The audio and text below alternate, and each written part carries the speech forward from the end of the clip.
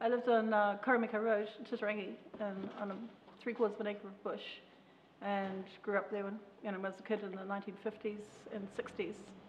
And we had this very long drive, and beautiful, beautiful bush. And my parents gardened and had amazing kind of little secret gardens, really, through the bush. With my dad grew tropical flowers. He was Australian, and so he had a bit of Australia in the bush there with bright coloured flowers, reds and oranges. And with the neighbours all around, although we couldn't see them, they were there. Kids similar in age, we'd spend a lot of time and weekends playing go home, stay home. And we had a tree in the drive, a big totara would be home. And so we'd have to climb the tree and stay there until we were released. And my favourite place to hide was in a big karaka tree. Well, there were several karaka trees. I couldn't always be in the same one, otherwise I'd been found. And wood pigeons would come crashing through the trees and eating the berries. And so I'd be lying on branches trying to be as discreet as possible, or camouflage as possible, so people wouldn't see me. And so there was that kind of dappled light. You'd have all the canopy of the tree and the greens, and then light sort of coming through. So it's been, sometimes it's been an hour or two up there.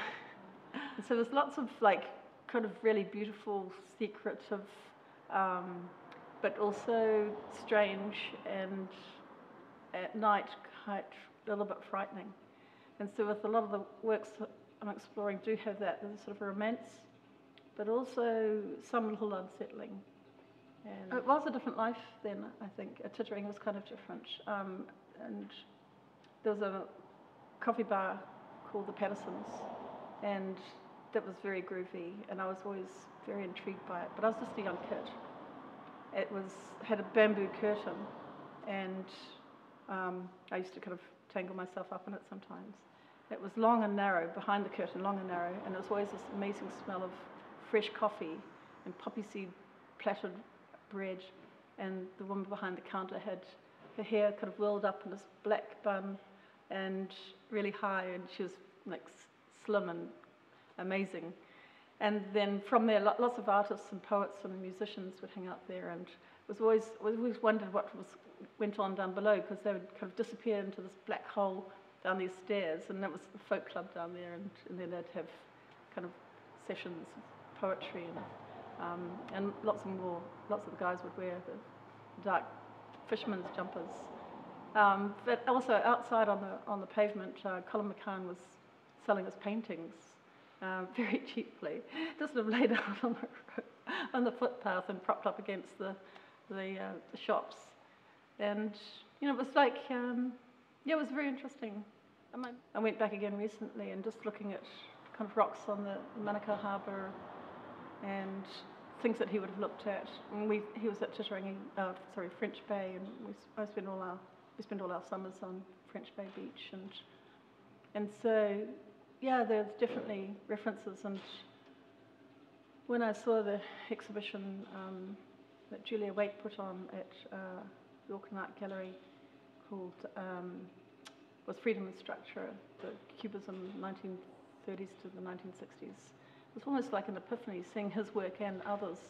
And I thought, actually, yes, that's my work feels very much like that too. I'm interested in the kind of the structure of things, but the freedom within. And also, Len Castle, we used to go to his place, and Mum would buy his pottery, and Mum did a bit of pottery as well.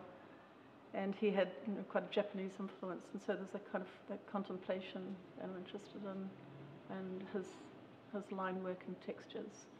And it was, as you approach Titirangi, you turn left to go up Rangawai Road, and then left again up another drive. And you go right around through the bush, up this hill, and on top was this really lovely villa, and very bushy, with a grass tennis court, and crabapple trees. It was like a paradise. So Mum and Dad and people would play tennis, and we'd drink the non-alcoholic punch, and there would be glowworm caves, and their son would give us apples, sort of these red apples, and he'd bit into them, and it'd be this beautiful pink blush through the flesh. And so it was quite extraordinary, and they had lots of places to explore, and in the summer too they'd have like a little fair, and I would dress up my trike with crepe paper, and we'd all go around the tennis court, and it was a competition, and who had the best bike. So yeah, there's lots of delights, really quite amazing. The one painting, as I mentioned before, my mum's a Renoir, not an original, but had lost all its colour, all the pinks, reds, and so there were just the yellows, greens, and dark colours left. And so I have works that have that same sort of feel. It's quite extraordinary. Those glimpses of memories, and so with the exhibition, I've thought, we spent a lot of time at the Cascade Falls out at Piha and under waterfalls and that dense bush, fresh water, dark green. Once again, you're not quite sure if there are eels in there. Are you going to get bitten by an eel or whatever? That sort of fresh feel. And so I've made larger scale works that have more of a kind of body connection with that sense of that fresh and the dark. And the glass beaded works are more like the memories of kind of memories of things, glimpses into, like references to paintings or the light in the bush or the Macan or just sort of other influences and experiences. And so they kind of remind me of something. So it could be a view from above. One of them is quite golden, and it feels like looking down. There was a bit of gorse and bush, and it feels like looking down over the hills, roads, topography of hills, and bright roofs kind of reflected in the bush. And there's another one at this stage called Indian Summer, because there was one time in March, I remember one year when we were at primary school, it was so hot that the playground melted, and it was asphalt. There's pools of tar everywhere. And going home, there was pools of tar. We were always fascinated. And we'd come home with tar all over ourselves.